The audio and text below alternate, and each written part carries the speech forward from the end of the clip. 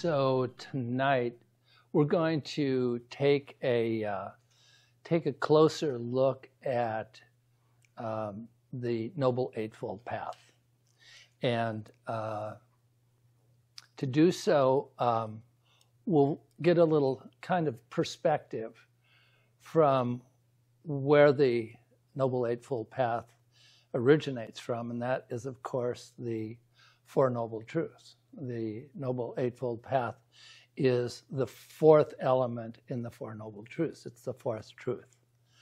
And so, kind of to render a perspective about the Four Noble Truths, I thought it would be useful to talk about that just for a few minutes. And so, I was checking out the editor of the Majjhima Nikaya, this book, Bhikkhu Bodhi, who writes he writes an intro to the Four Noble Truths. And I thought I couldn't say it any better than he did. So I'll just read a little bit of that, and we'll get oriented to the fourth truth, the Noble Eightfold Path, and then we'll dive into that.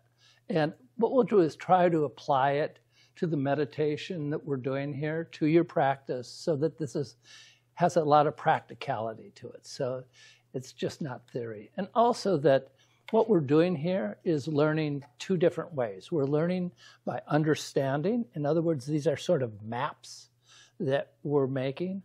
And these maps aren't the territory, but when you go into your practice and you go into the meditation, you're going into the territory. You don't have the map anymore. You're investigating and you're exploring and you're developing internally to have the experience of what we're talking about here. So I hope this is practical and useful.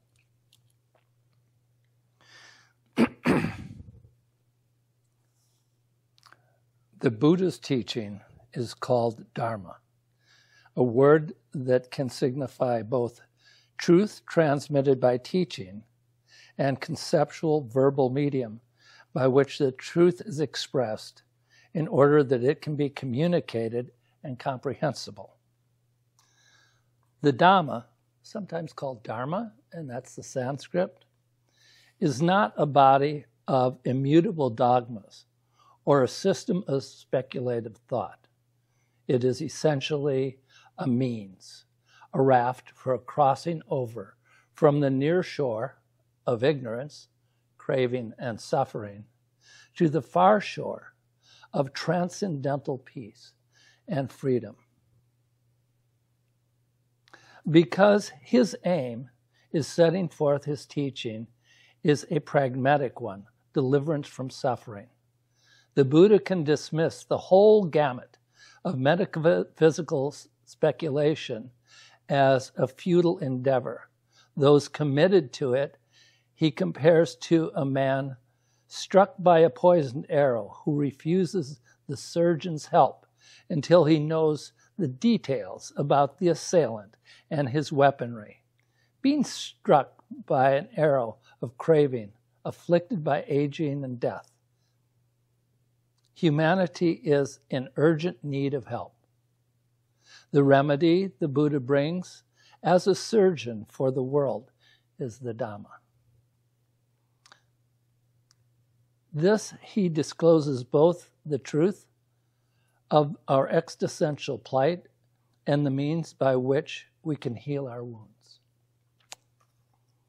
The Dhamma that the Buddha discovered and taught consists of its core in four noble truths.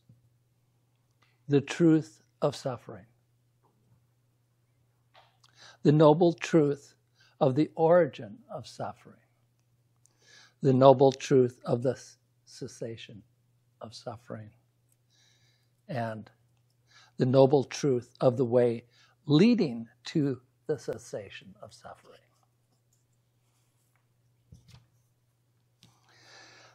The pivotal notion around which the truths revolve is that of dukkha, translated here as suffering. The Pali word originally meant simply pain and suffering, a meaning it retains in texts when it's used as a quality of feeling. In these cases, it has been rendered as pain or painful. As the first noble truth, however, dukkha is far wider significance, reflective of a comprehensive philosophical vision.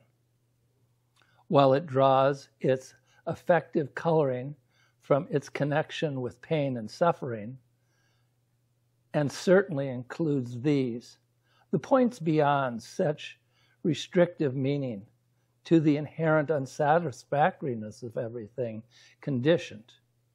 This unsatisfactoriness of the conditioned is due to its impermanence, its vulnerability to pain, and its inability to provide complete and lasting satisfaction. The notion of impermanence, anicca, forms the bedrock for the Buddha's teachings. Having been the initial insight that impelled the Bodhisattva to leave the palace in search of a path to enlightenment, impermanence, in the Buddhist view, comprises the totality of conditioned existence, ranging in scale from the cosmic to the microscopic. At the far end of the spectrum, the Buddha's vision reveals a universe of immense dimensions, evolving and disintegrating in repetitive cycles throughout beginningless time. Many eons of world contractions, many eons of world expansion.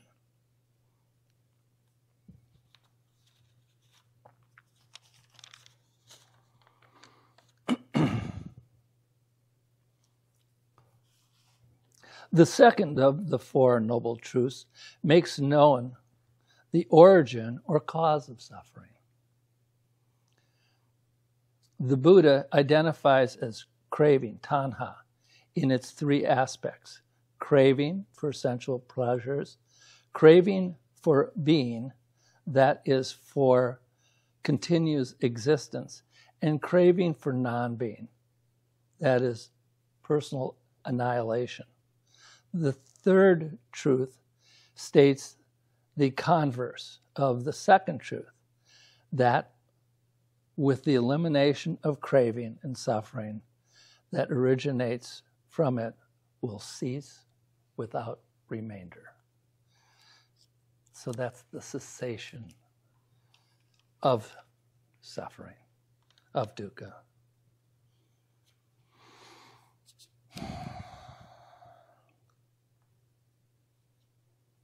Nibbana, or nirvana in Sanskrit. The state of nibbana that superverses when ignorance and craving have been uprooted is called nibbana. And no conception in the Buddhist teachings has proven more refractory to conceptual pinning down than this one. In a way, such elusiveness is only to be expected, since nibbana is described precisely as profound, hard to see, hard to understand, unattainable by mere reasoning.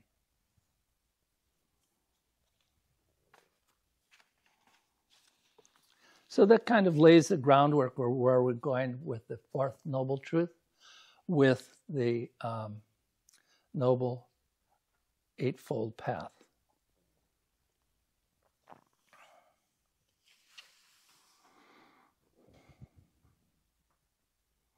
This is Majjhima Nikaya 117, the Mahachacharya Sutta, the Great 40.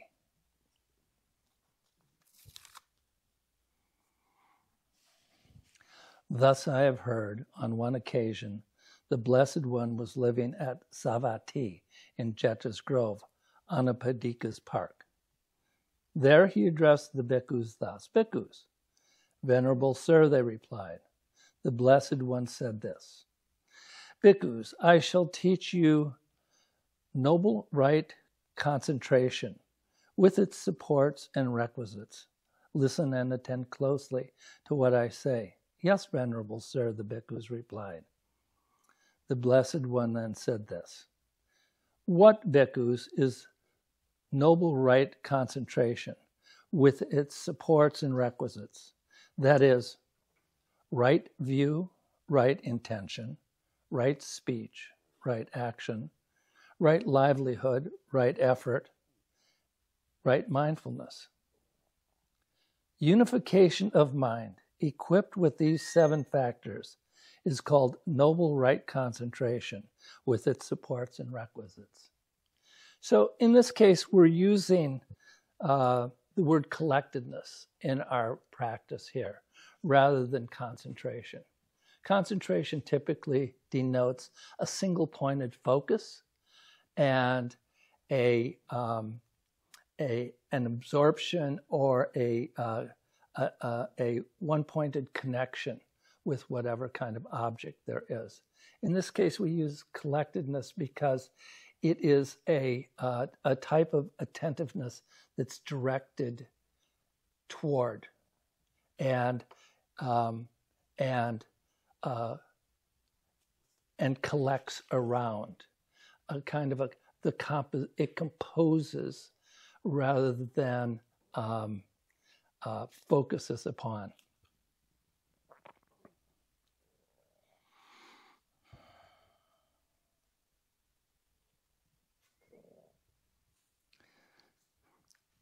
He also brings up unification of mind, equipped with these 7 factors, is called noble right concentration.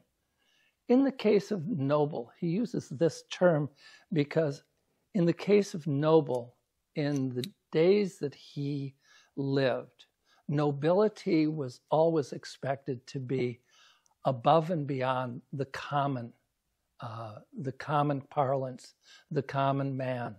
They were always expected to provide for the subjects that they were the head of, and they were expected to be both generous, protective, like a parent. And so this sort of sense of nobility is carried into the meaning of the Noble Eightfold Path, something that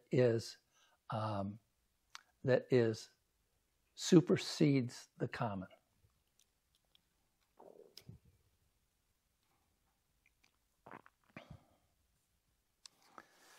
So we continue. Thereon, bhikkhus, right view comes first. And how does right view come first? One understands wrong view as wrong view, and right view as right view.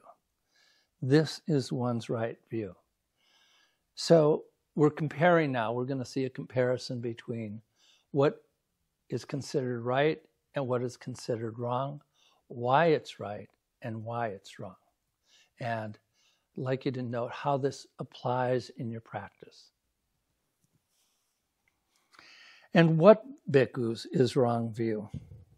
There is nothing given, nothing offered, nothing sacrificed, no fruit or result of good and bad, no this world, no other world, no mother, no father, no beings who are reborn spontaneously, no good and virtuous recluses and Brahmins in the world who have realized for themselves by direct knowledge and declare this world and the other worlds.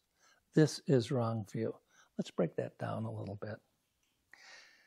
So he says wrong view is that where nothing is offered. This is the lack of generosity. And that there is no other world. In other words, this is a philosophy or a view of just materiality. There's nothing beyond materiality. He goes on to say, no fruit or result of good and bad actions.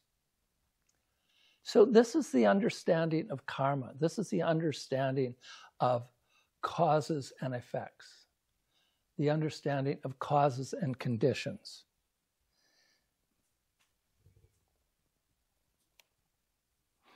He goes on to say, no mother and no father. This is the lack of acknowledging the importance of parents, that coming into this world and being born into the opportunities to seek a spiritual life, to seek betterment, to be able to be beneficial to other beings, other people, is not acknowledged in wrong view.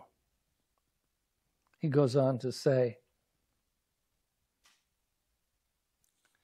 no good and virtuous recluses and Brahmins in the world who have realized for themselves by direct knowledge and declare that this world and the others, this is wrong view.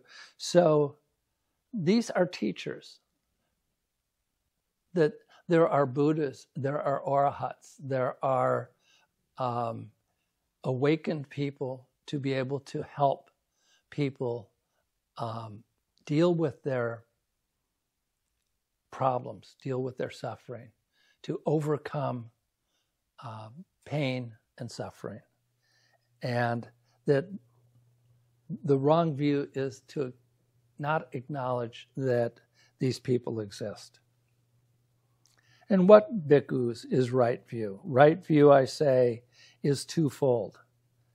There is right view that is affected by taints, partaking of merit, ripening in acquisitions. There is right view that is noble, taintless, supermundane, a factor of the path. So let's break that down a little bit. Factor of the path.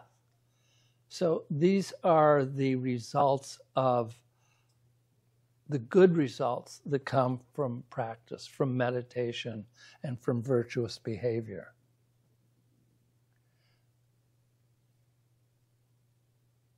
He says, I say it is twofold. There are right views that are affected by the taints.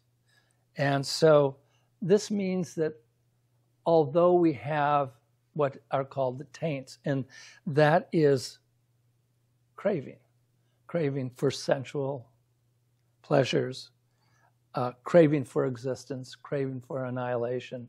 These are called the taints. And that although we have them, we can still hold a wholesome and harmonious view, the right view.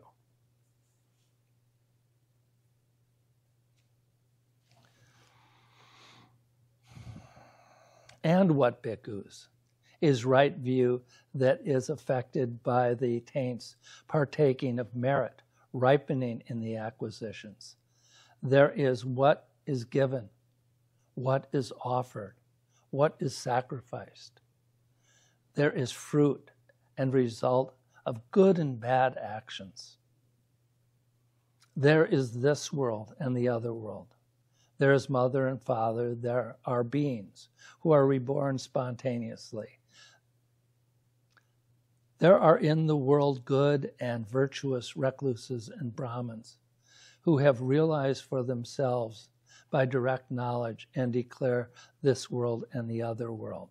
This is right view affected by taints, partaking of merit, ripening in the acquisitions.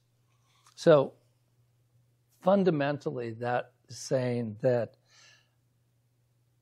there is the understanding that there is value in honoring parents, and that there is can be an acknowledgement of rebirth spontaneously in other realms. So even in the Christian religion, they talk about reborn in heaven. So that's a view that there is not just this world, not just this material plane. And so he's acknowledging the same thing, that right view even though we have the taints, and that we partake in merit, we make meritorious actions by helping others, that this view is supported. So these are the supporting factors and the requisites for right view. And what bhikkhus is the right view that is noble, taintless, super mundane, a factor of the path? The wisdom, the faculty of wisdom, the power of wisdom, the investigation of states, the power of wisdom, the path factor of right view in those whose mind is noble, whose mind is taintless, who possesses the noble path and is developing the path. This is right view. This is noble, taintless, super mundane, and a factor of the path. So this is describing an arahat. This is describing someone that has a pure mind, that does not have any taints anymore. So you have a couple of other factors that we have added onto this, and this is the wisdom, the faculty of wisdom, and the power of wisdom. So that denotes, in this case, anytime we hear wisdom, when the Buddha is talking about it, we're talking about the understanding of dependent origination, cause and effect, causes and conditions, and that we discussed last night.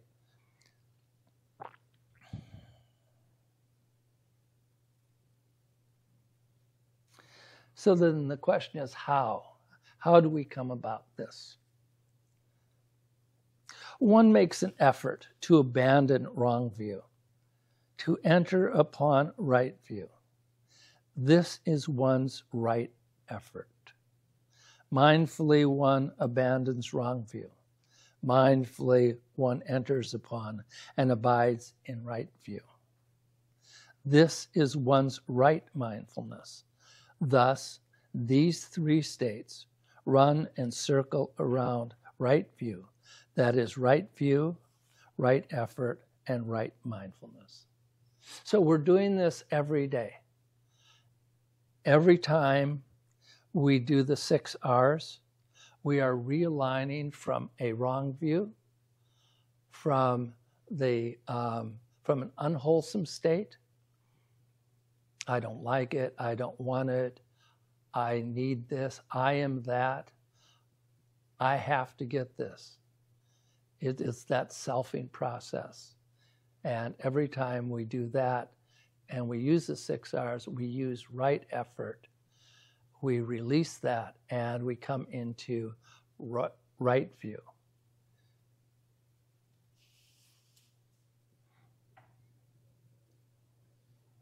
Mindfully abandon. And again, thus these 3 states run, circle around right view. That is right view, right effort, and right mindfulness.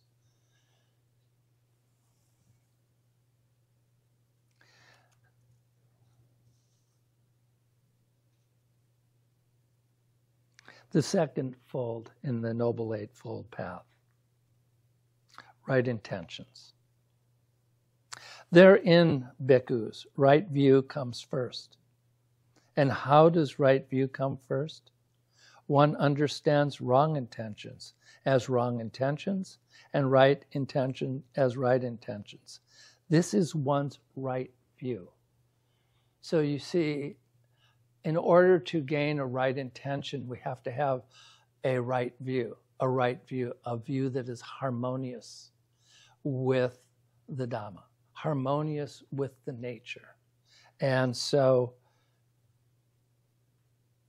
the right view here sets up the ability to formulate a right intention, a harmonious intention, and a balanced intention. And what, bhikkhus, is wrong intention?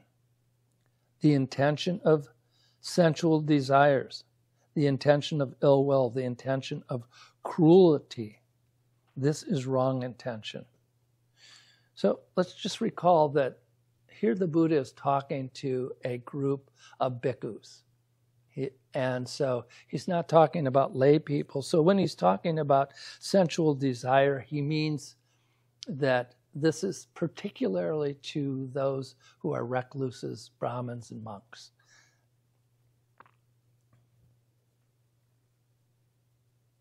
The intention of ill will and the intention of cruelty. Ill will is hatred. It is aversion, rooted in aversion. The intention of cruelty. Cruelty is to want to hold or continue to inflict pain and suffering on some being. And this, he admonishes, is, of course, wrong view. And what bhikkhus is right intention? Right intention, I say, is twofold.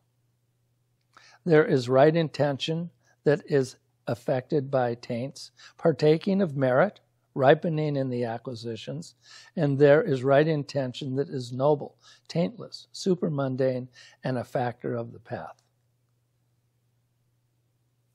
So here he is clearly saying that by doing meritorious acts, even though there is still craving that we experience, we still can hold right intention.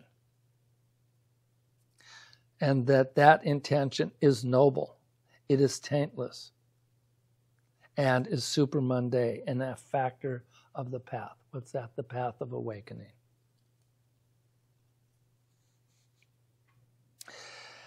And what bhikkhus is right intention that is affected by taints, partaking of merit, ripening in acquisitions, the intention of renunciation, the intention of non-ill will, and the intention of non-cruelty. This is right intention that is affected by taints, ripening in the acquisitions. And what bhikkhus is right intention that is noble, taintless, supermundane, a factor of the path. And here again, he's talking to the arahats. The thinking, thought, intention, mental absorption, mental fixity, directing the mind, verbal formation in one whose mind is noble, whose mind is taintless, who possesses the noble path and is developing the noble path. This is the right intention that is noble and a factor of the path. So that's pretty clear. So now how? How is that intention developed? And here he simply says, one makes an effort. It's about making the effort. One makes an effort to abandon wrong intention, to enter upon right intention. This is one's right effort. Again, going back to right effort. Mindfully, one abandons wrong intention. Mindfully, one enters upon and abides in right intention. This is one's right intention. Thus, these three states run and circle around right intention. That is right view, right effort, and right mindfulness. So every day in this practice, we're practicing mindfulness. And with that, we develop right view, and with the 6 R's, right effort, and they circle around one another. So the practice incorporates exactly what the Buddha states here. That is right intention, the second fold in the Eightfold Path. Speech. Therein, bhikkhus, right view comes first. And how does right view come first? One understands wrong speech is wrong speech, and right speech is right speech. This is one's right view. Again, we come back to having the right view. And what, bhikkhus, is wrong speech, false speech, malicious speech, harsh speech, and gossip? This is wrong speech. So false speech, that's deceiving somebody, lying. Malicious speech, that speech is meant to harm someone. Harsh speech, 4-letter words, that's an example of harsh speech. Things that are hard on the ears, not sweet on the ears. Gossip. Gossip is when we talk about somebody when they're not present. And then the question is, would we talk about them in the same way if they were present in the room? So here mindfulness comes in again. Is this the right speech?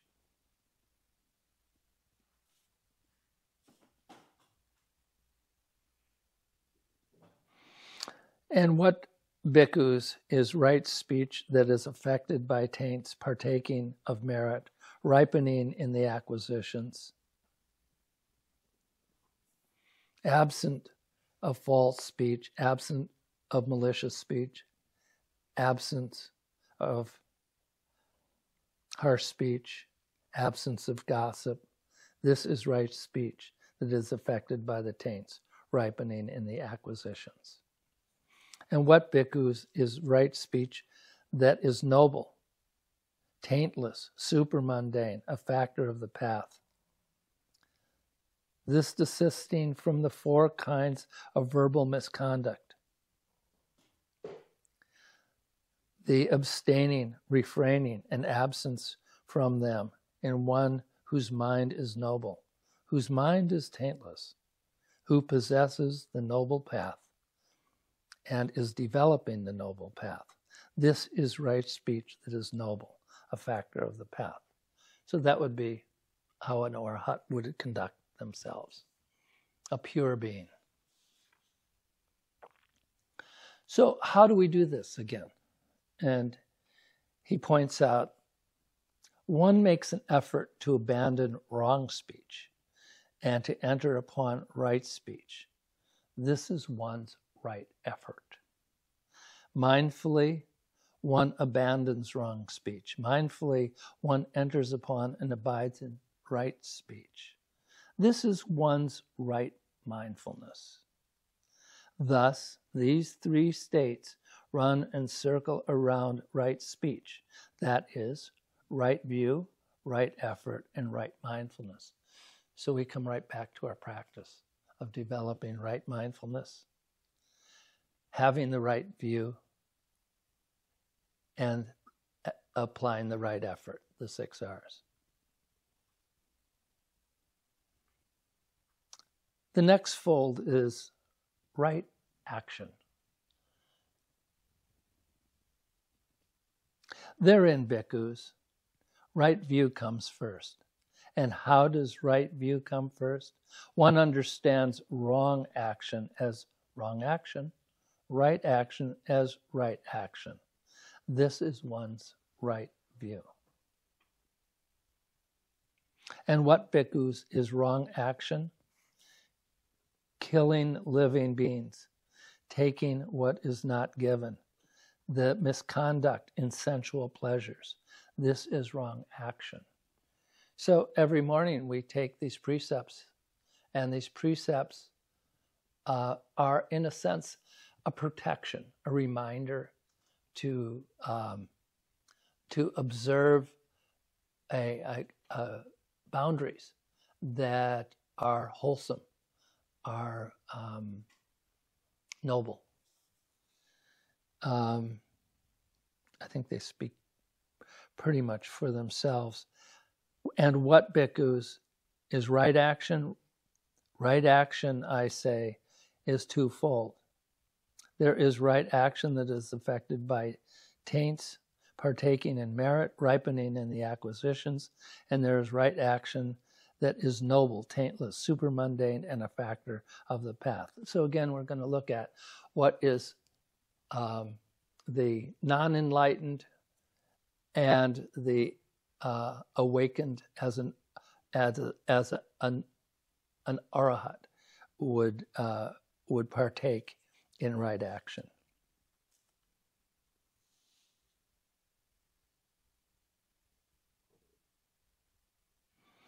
And what, bhikkhus, is right action that is affected by the taints, partaking of merit, ripening in the acquisitions?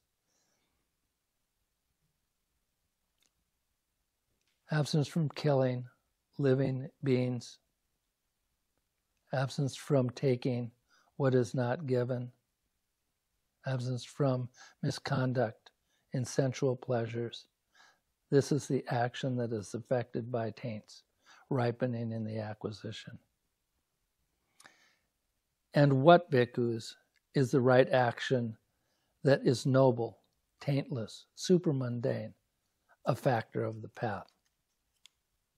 The desisting from the three kinds of bodily misconduct, abstaining, refraining, abstinence from them in one whose mind is noble, whose mind is taintless, whose possesses the noble path and is developing the noble path. This is right action. This is a factor of the path. So again, how do we do that? So here the Buddha prescribes, one makes an effort to abandon wrong action and to enter upon right action. This is one's right effort. Mindfully, one abandons wrong action. Mindfully, one enters upon and dwells in right action. This is one's right mindfulness. Thus, these three states run and circle around right action. That is, right view, right effort, and right mindfulness. Again, using the 6 R's, having the right view, having mindfulness.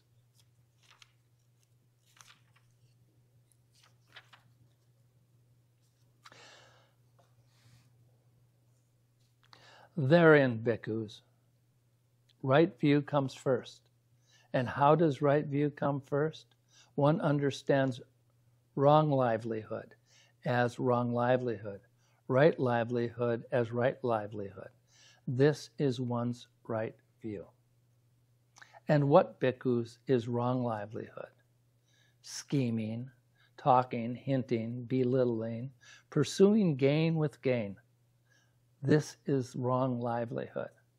So this is, again, he's talking to monks. And I think the other night we talked about schisms in the Buddhist order. So here he mentions scheming, and that is to upset the community of monks. But scheming also in everyday life can create issues. So belittling, pursuing gain with gain, that's kind of trading favorites. I'll do this if you do that. And dealing in certain ways that may or may not be wholesome. And what, bhikkhus, is right livelihood? Right livelihood, I say, is twofold. There is right livelihood that is affected by taints pertaining to merit, ripening in the acquisitions, and there is right livelihood that is noble, taintless, and supermundane, a factor of the path. So, and what, bhikkhus, is right livelihood that is affected by taints partaking in merit, ripening in acquisitions? Here, bhikkhus, a noble disciple abandons wrong livelihood and gains his living by right livelihood. That is a livelihood that is affected by the taints, ripening in the acquisitions. And what bhikkhus is right livelihood that is noble, taintless, supermundane, a factor of the path? The desisting from wrong livelihood, the abstaining, refraining, abstention from it, is one whose mind is noble, whose mind is taintless, who possesses noble path and the developing of the noble path. This is right livelihood that is noble, a factor of the path. So this is how a pure being would behave. So again, he suggests how to do this, and this is his suggestion. One makes an effort to abandon wrong livelihood and to enter upon right livelihood. This is one's right effort. Mindfully, one abandons wrong livelihood. Mindfully, one enters upon and dwells in right livelihood. This is one's right mindfulness. Thus, these three states run and circle around right livelihood. That is, right view, right effort, and right mindfulness. Sound familiar? So we've gone through the 8 folds of the Eightfold Path.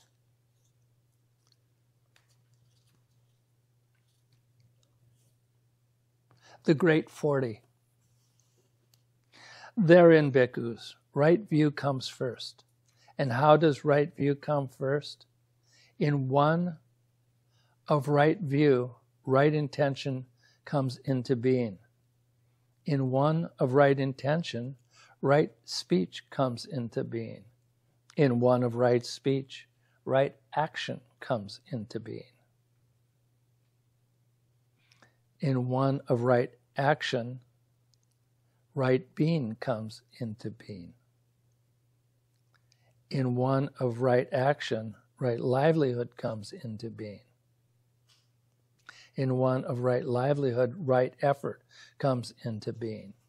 In one of right effort, right mindfulness comes into being. In one of right mindfulness, right concentration comes into being. In one of right knowledge, right deliverance comes into being. Thus, 8 factors. Thus, bhikkhus, the path of the disciple is, in higher training, possesses 8 factors. The Arahat possesses 10. So those last 2 factors of right knowledge and right deliverance, that's for the Arahat. The first 8 are for everybody. Therein, bhikkhus, right view comes first. And how does right view come first? In one of right view, wrong view is abolished, and the many evil, unwholesome states that originate with wrong view as conditioned are also abolished, and the many wholesome states that originate with right view as conditioned come into fruition by development. In one of right intention, wrong intention is abolished, and the many evil, unwholesome states that originate with wrong intention as conditioned are also abolished.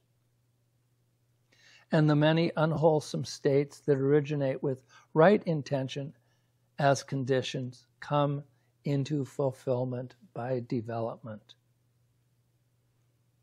In one of right speech, wrong speech is abolished.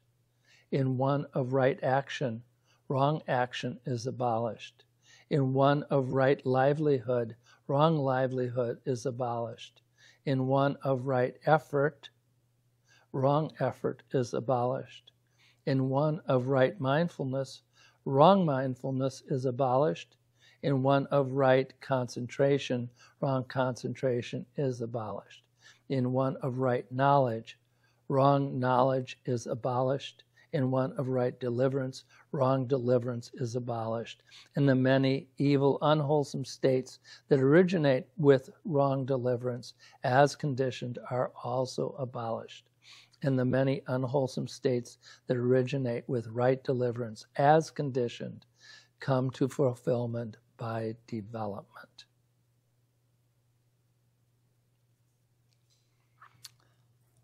The sutta goes on for another several paragraphs, but that is the conclusion I think that we need to investigate tonight in terms of the Noble Eightfold Path. And there is,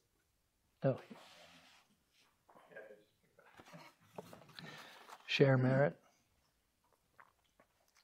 May suffering ones be suffering free, and the free struck fearless be. May the grieving shed all grief, and may all beings find relief. May all beings share in this merit that we have thus acquired for the acquisition of all kinds of happiness. May beings inhabiting space and earth, devas and nagas of mighty power, share this merit of ours. May they long protect the Buddha's dispensation.